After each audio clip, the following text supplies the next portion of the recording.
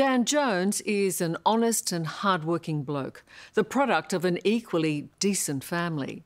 8 years ago, he met the woman he thought he'd spend the rest of his life with. Her name is Sarah Jane Parkinson. Together, she and Dan planned their wedding and started building a house. But just as life was looking so good, Parkinson started making up vile stories about her fiancé. She went to police, accusing Dan of despicable domestic violence and rape. He strenuously denied the allegations, but to no avail. It would take 6 long years and cost hundreds of thousands of dollars before the truth was finally revealed, that the woman Dan thought loved him wasn't a victim, but a pathological liar. Dan Jones lived every man's nightmare.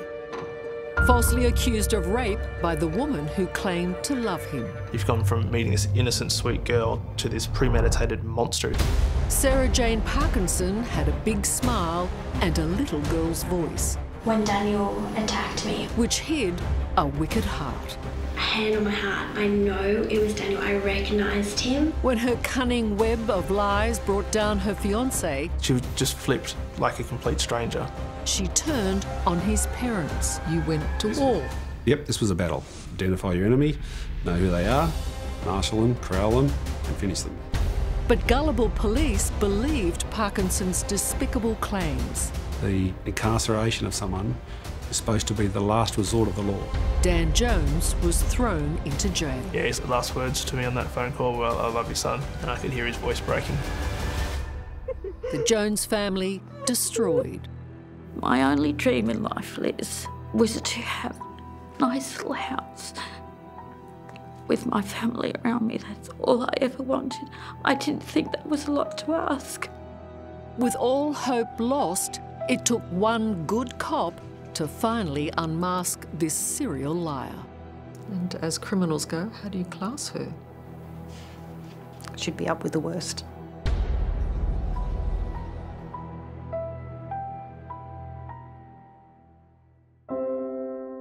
It all began back in 2011, when Dan Jones, then 25, met 20-year-old Sarah Jane Parkinson. He was an AFP officer working as a dog handler, and she was an airline employee. They fell in love and within months were planning their wedding and building a house. She was very kind of girly and cute and innocent and very kind of a little bit old-fashioned as well. Like she always, dressed very nicely. She always wore, nice dresses and like frocks and all that kind of thing. She was immaculate. Her dress, her appearance, her manners, everything was just perfect.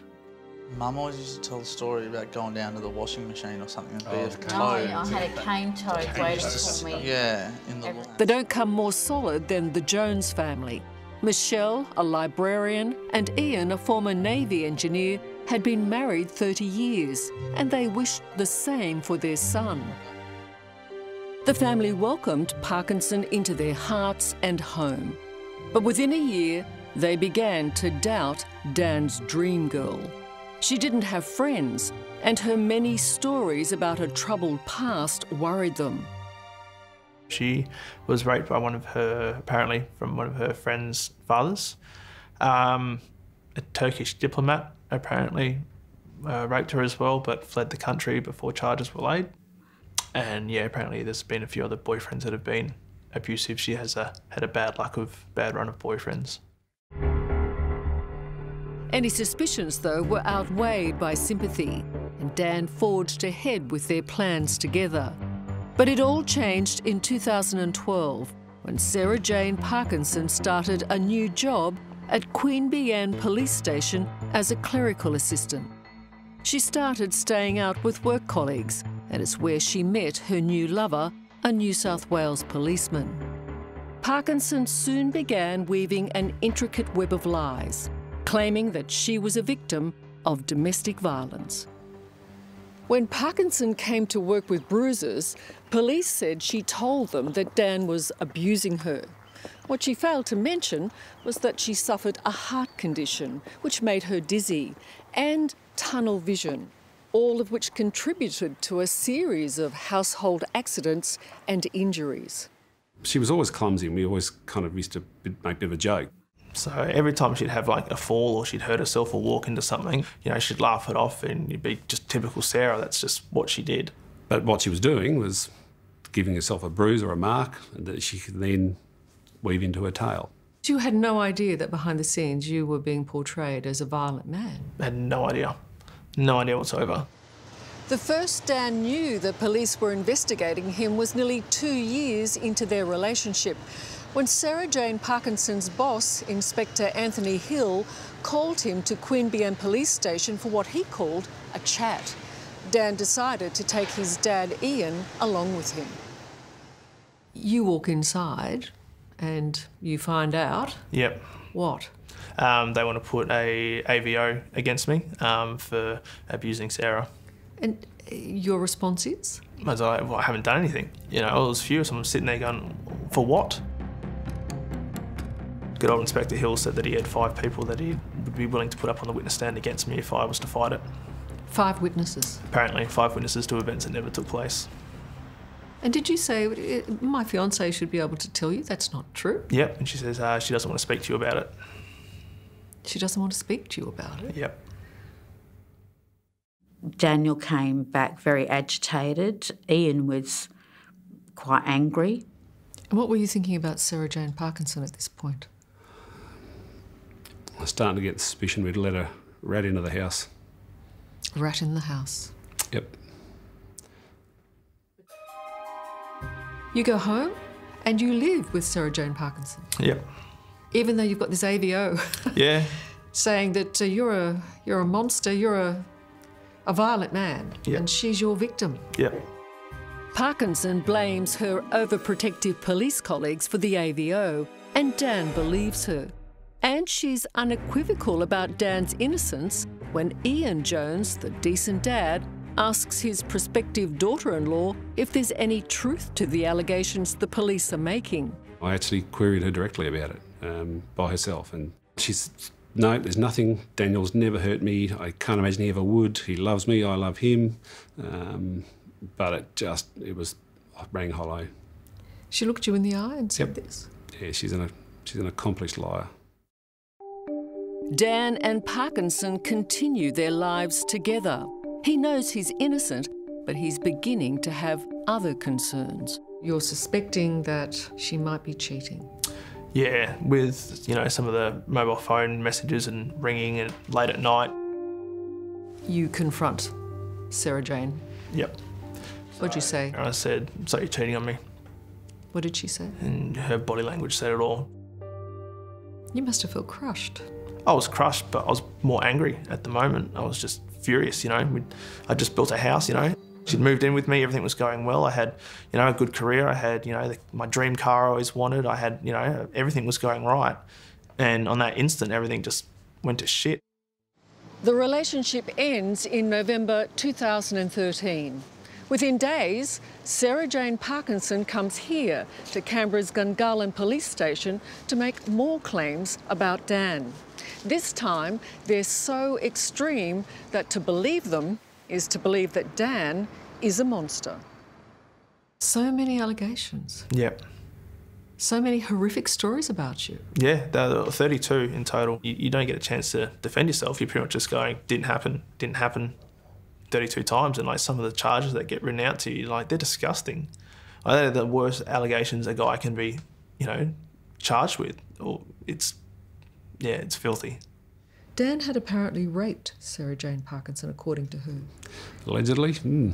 She'd stated that he'd struck her on the head with a lump of wood, a tyre lever. He'd urinated on her. Yes. He made her stand outside in the rain when she came home late and wouldn't let her in. You must be thinking, what is this? This was just the charges. I was reading through it. I mean, they were horrific allegations, some of the worst in the domestic violence you'd see. And that just makes me furious. You've gone from, you know, meeting this innocent, sweet girl to this premeditated monster who's capable of making all these allegations against you without a care in the world and thinks you can get away with it. And you just sit there and go, who's this person? Yeah, who is this person? Yeah, it was just, she just flipped. She was like a complete stranger. On Christmas Eve 2013, Dan Jones' world falls apart. He was working here at the Alexander McConaughey Correction Centre as a prison officer. And as he's leaving to go home, he is arrested in front of his colleagues and charged with 32 counts of domestic violence, including rape. He could not believe it. But Sarah Jane Parkinson's work was not yet done. Her next target was Ian Jones, Dan's father. Coming up, We are in the fight of our lives. a family under siege He's going to end up in jail for 18 to 20 years. plan their fight back. You went to This was, war. this was a battle. But is it enough to stop Parkinson's deceit? She alleged. You'd come to her home, rammed her head into a retaining wall, kicked her, and you raped her. Apparently so. That's next on 60 Minutes.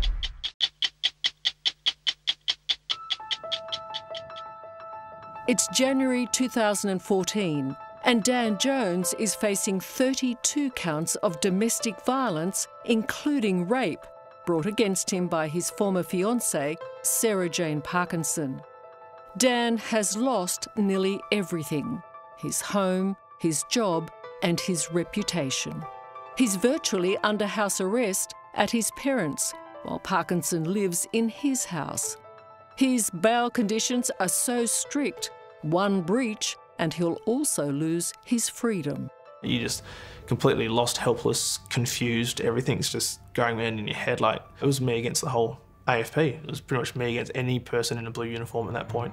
It's obviously not the most favourable place to come back to. Yeah.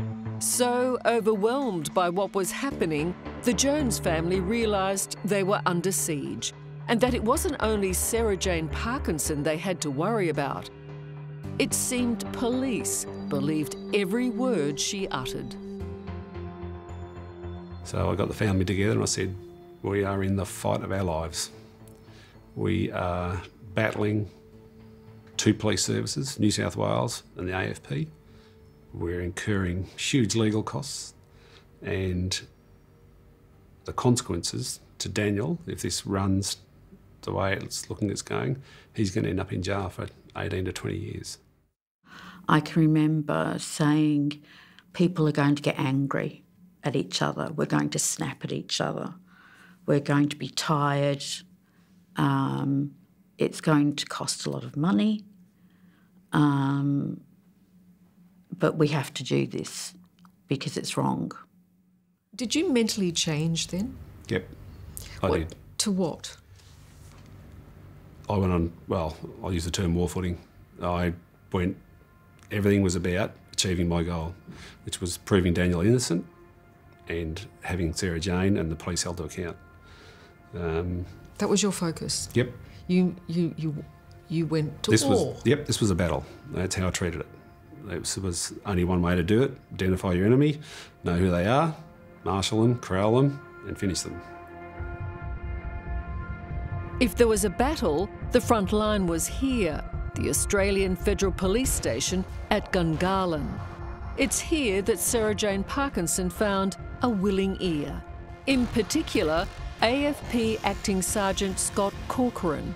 He was the first to investigate the allegations against Dan.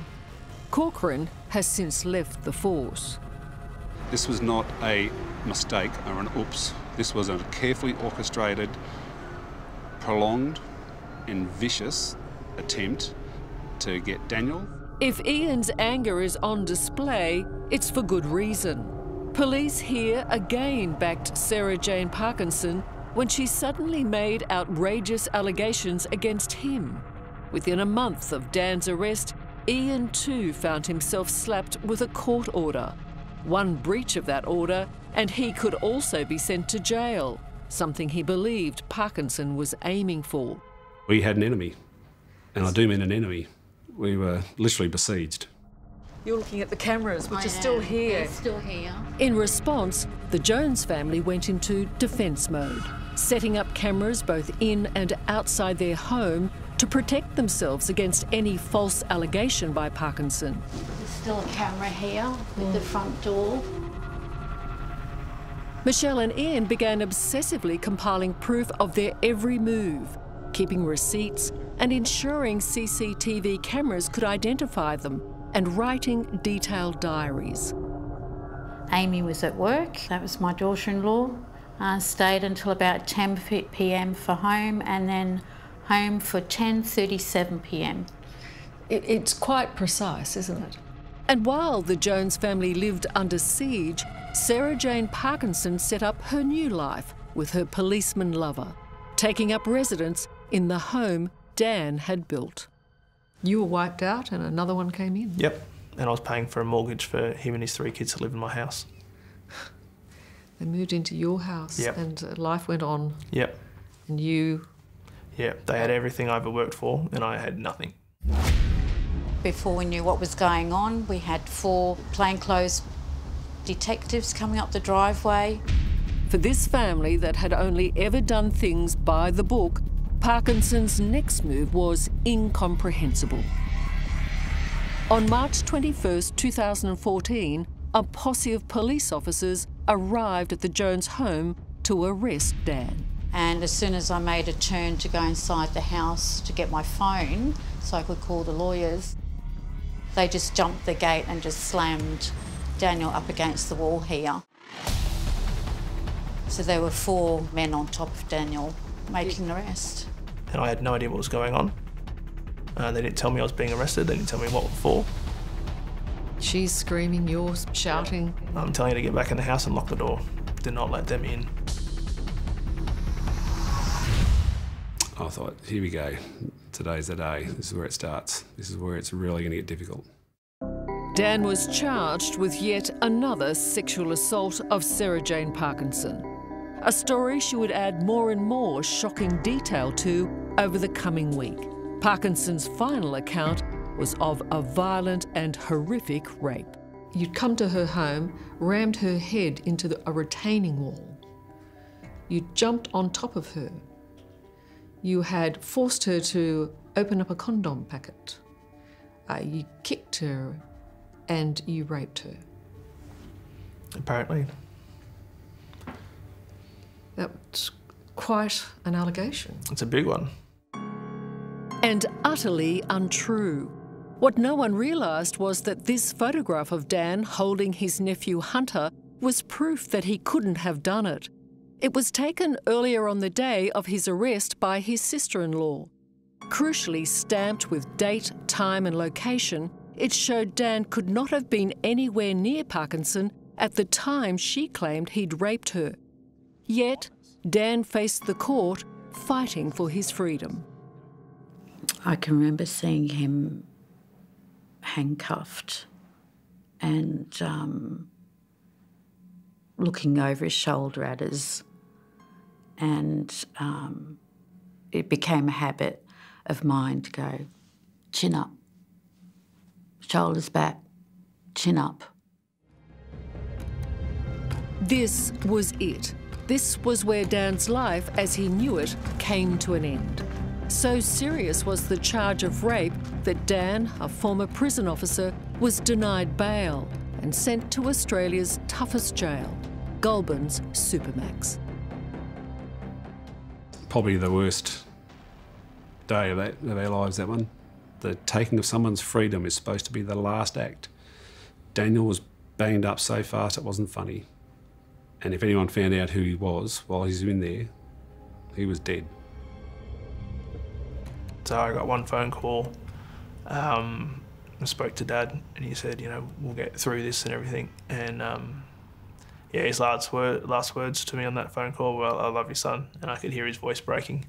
You know, he's the strongest guy I know, and if he was struggling to get through it, then how was I expected to do the same? That phone call, like, broke me, you know? Coming up, an innocent man locked away. I thought, what are we going to do? Another victim, She'd made me feel as though I was guilty of everything she'd said. Sarah Jane Parkinson's shocking history exposed. People at school thought for 10 years that my dad was a rapist. But is her trickery about to unravel? What the evidence showed is it didn't happen. That's next on 60 Minutes.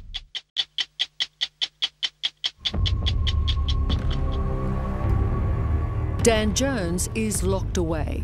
The former prison officer in a jail that houses the worst of the worst, Goulburn Supermax. Outside the jail, his family is desperately trying to free him and undo the damage done by the woman who once claimed to love him, Sarah Jane Parkinson. But this was not the first time Parkinson has accused an innocent man of rape. She'd made me feel as though I was guilty of everything she'd said. Everything. 10 years ago, Parkinson accused Keith Lewis of raping her and threatening to kill her and her family.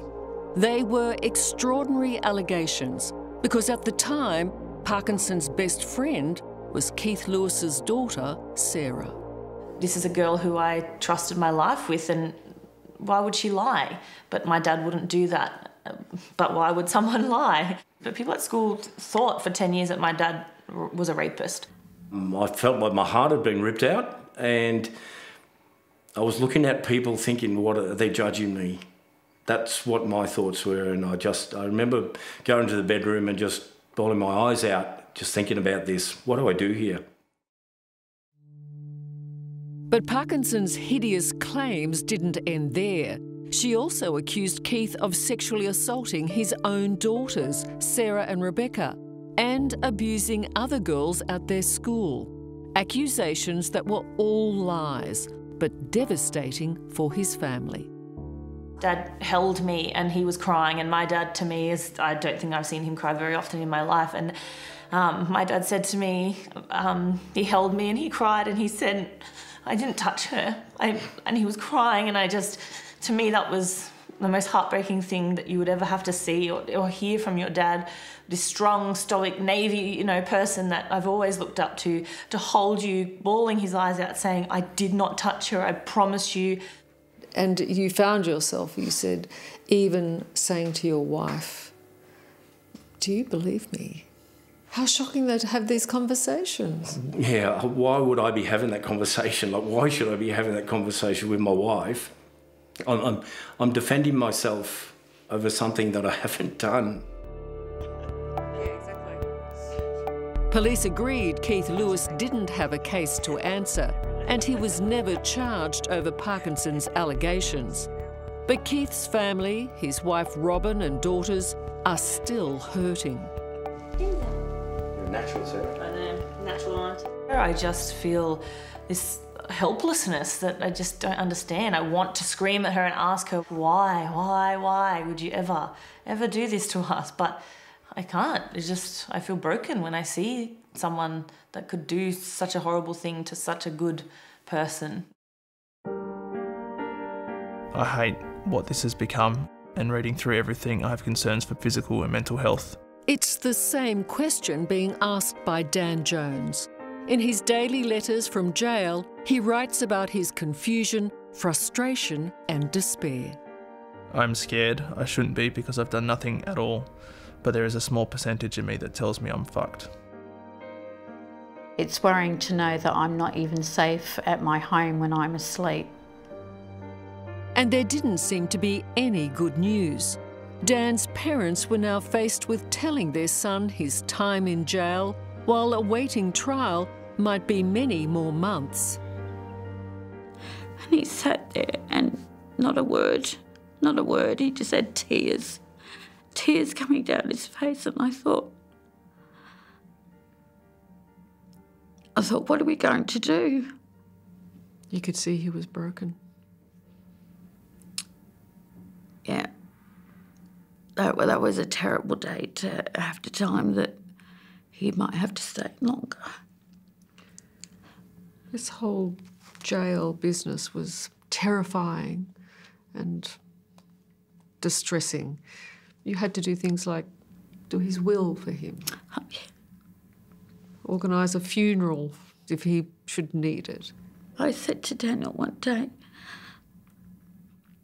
and I said to him, Daniel, I have to ask you about your will.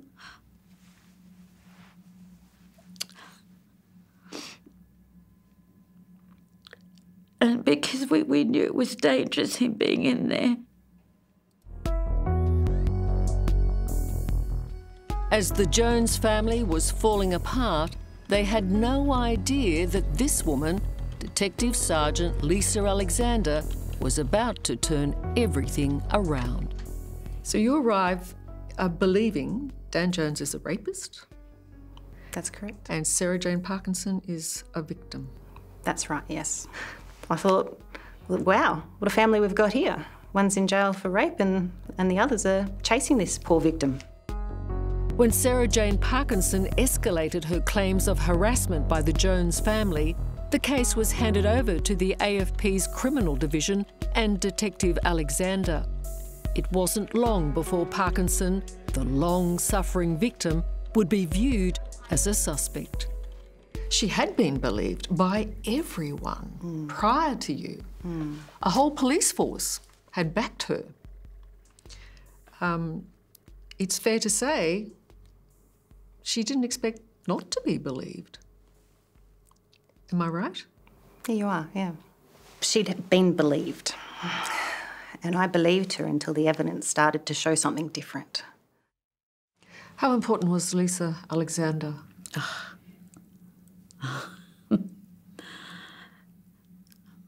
She was a godsend, an absolute godsend.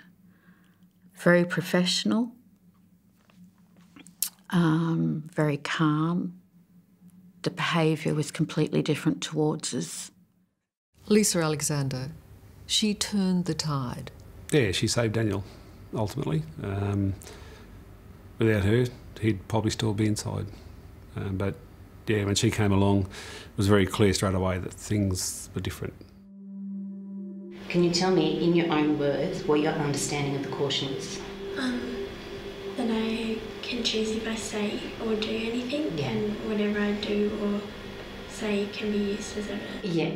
For the first time, Sarah Jane Parkinson's allegations were being scrutinised, and Parkinson didn't like it, saying so in text messages to her police confidant, Acting Sergeant Scott Corcoran, who was now no longer in charge of the case. In one, she wrote to Corcoran, "Lisa showed up at my work on Sunday and caused a bit of a scene. She is horrible and I don't want to talk to her again."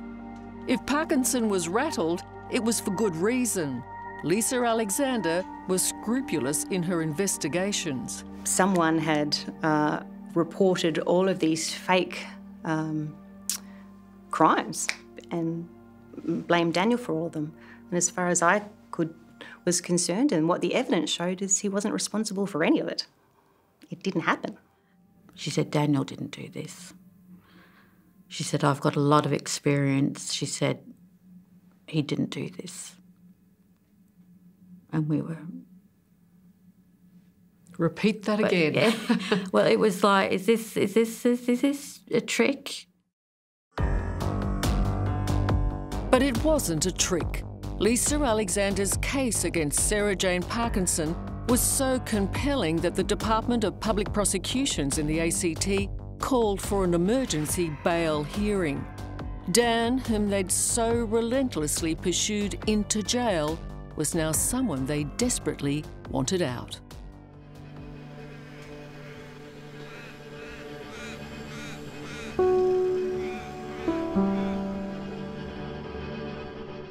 And after 4.5 long months, Dan was released. Even now, for Ian and Michelle, coming back to remember that moment is too much.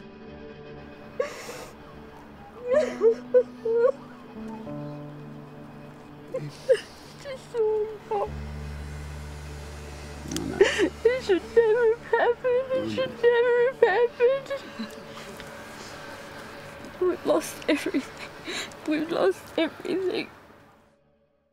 Coming up, how a good cop I was horrified. exposed Sarah Jane Parkinson's lies. There's a person who's innocent. But is it too little, It has ruined us. irreparable? Too late for the Jones family? That's next on 60 Minutes.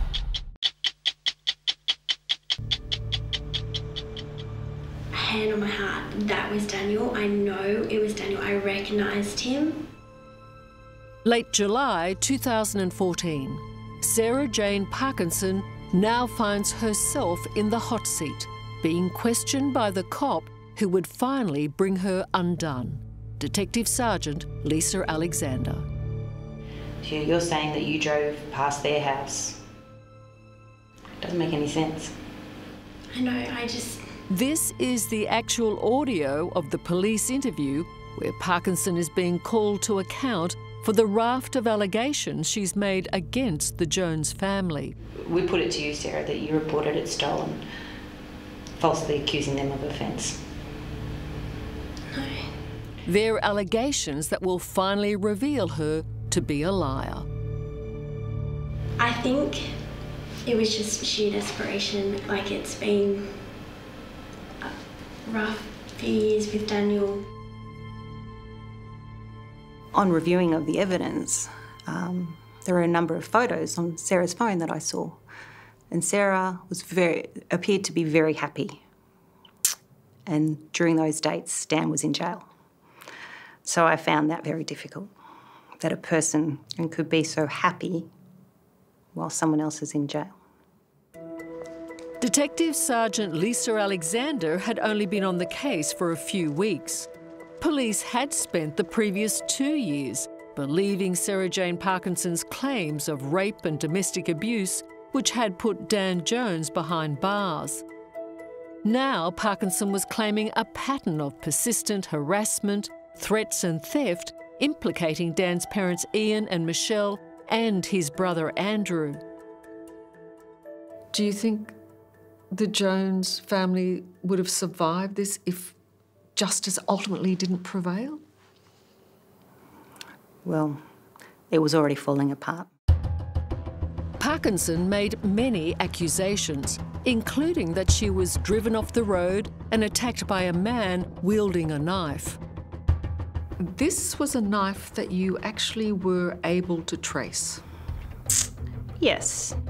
The steak knife Parkinson claimed was used to attack her was her own. We did a search warrant, and the set of 6 knives was only 5 knives. We had those knives later compared, and that was one of the set of 6. ACT Police, Alira speaking. Hi, my name's Sarah Parkinson. My power was cut off before, but I had a lock on the power box, and that's gone now. Parkinson also implicated the Jones family in multiple break-ins at her house.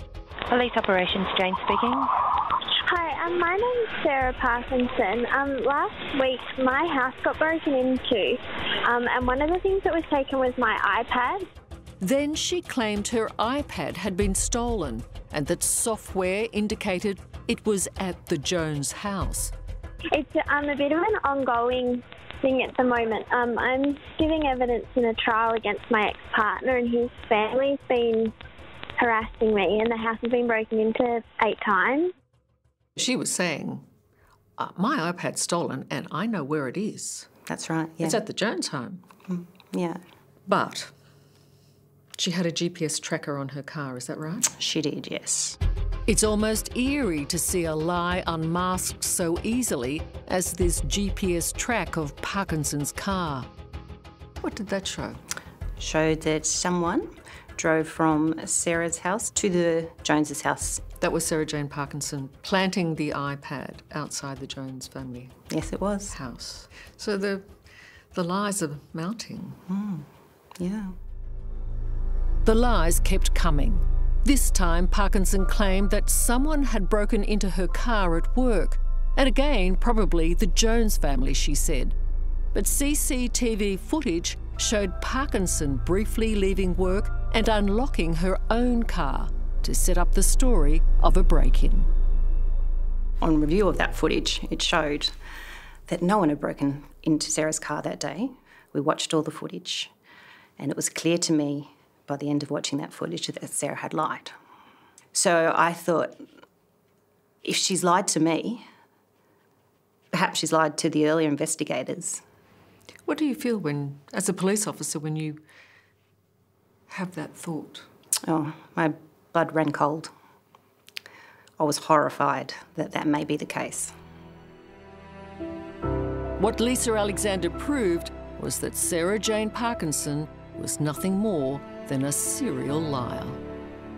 Daniel was my issue then, so it was, she's lying to me. She's lied to me now on 4 occasions. There's probably an innocent person in jail. Coming up, my only dream in life, Liz, was to have a nice little house with my family around me. That's all I ever wanted. I didn't think that was a lot to ask. It's not. The cost of innocence. Sarah Jane Parkinson will probably watch this. Is there anything you want to say to her? That's next on 60 Minutes.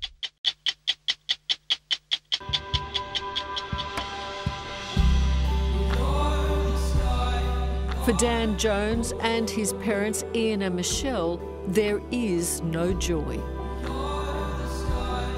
With all charges against Dan dropped, the nightmare that's been inflicted upon them by Sarah Jane Parkinson is now laid bare. The years of fighting to prove Dan's innocence has quite literally destroyed them. Can you put into words what these last 6 years have been like?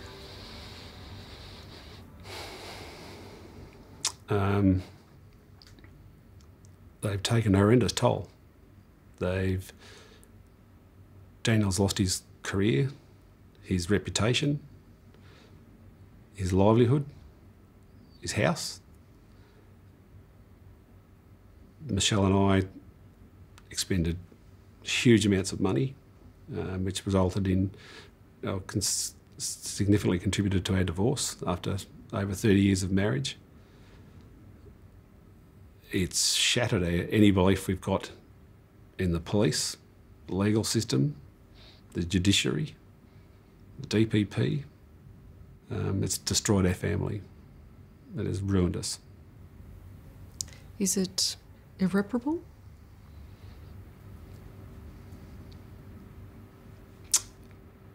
Yes, I think so. So who is Sarah Jane Parkinson then? I think she's a lying, vindictive, cancerous human that should not be around other people at all. I was a woman who could go bang, bang. Got a question, bang, I've got an answer. You know, I was a professional. I was in a professional position. All that's gone. You know, my marriage is gone. And my family, you know, all I ever wanted in life, my only dream in life, Liz, was to have a nice little house with my family around me. That's all I ever wanted. I didn't think that was a lot to ask. It's not. I didn't think that was a lot to ask.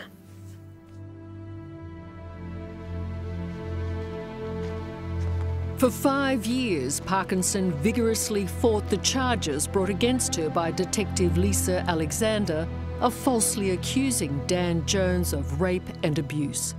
But early this year, Parkinson finally pleaded guilty, admitting to the court she'd made it all up. She was sentenced to prison for 3 years and 1 month. At least 2 of those years will be spent behind bars. So why did she do it? Well, according to the DPP, Parkinson was motivated by greed. The house that Dan built and money she hoped to get when Dan was locked away for years. She saw a comfortable family with some savings. And she wanted it. And she almost got it. She did. She almost got it. Except for Lisa Alexander, she didn't count on Lisa. And as criminals go, how do you class her? She'd be up with the worst. I think it's appalling what she did. I think it's awful that anybody could do that to another person. I can't fathom what she did. The fact that Sarah Jane Parkinson was, as the court described, a pathological liar is shocking enough. But the question the Jones family wants answered is, why was she able to cause so much damage? Why didn't police stop her earlier? And why didn't the DPP test the evidence the police claimed they had? This was a failure at every point. The police, the legal profession, the judiciary, the DPP, every single point this was a failure. And a catastrophic Yes, failure. Catastrophic failure. The magistrate said Sarah Jane Parkinson's relationship with police may have emboldened her. It may have. Because she hadn't been challenged. Sarah, in my opinion, knew the system. There are many protections put in place for real victims of domestic violence and sexual assault. And my opinion is that Sarah knew them and she abused them. What is the overriding emotion you carry with you? Anger. And I've survived on anger for 6 years. It's not yet abated. I don't know that it will, unless possibly people are held to account. Dan was never guilty, but proving his innocence cost the Jones family more than $600,000 and everything they owned. It's money they should never have had to spend. And despite the family's pleas, it's money none of the authorities involved are willing to repay. You know, obviously, without Mum and Dad's financial backing, then, you know, I'd be in jail, simple as that. So, yeah, I want Mum and Dad to have what they lost and being compensated for everything that's happened. I mean, it's torn our family apart. Sarah destroyed that family. It's awful what happened to the Joneses. I can't even imagine what it would be like. But they are good people, and she destroyed that family. And Dan didn't do anything to cause this. He did absolutely nothing. Nothing. Dan Jones is now living in Perth. Zigzag. Yeah. No. As far from Canberra as he can possibly get. And remarkably, he's found love again with his new girlfriend, Bridget. But Dan's story has left them all with deep and lingering emotional scars. Dad? Yeah. Mum, I think there's like a... All caused by one person, Sarah Jane Parkinson. Would you like to say something to her? I don't think I can say it on camera.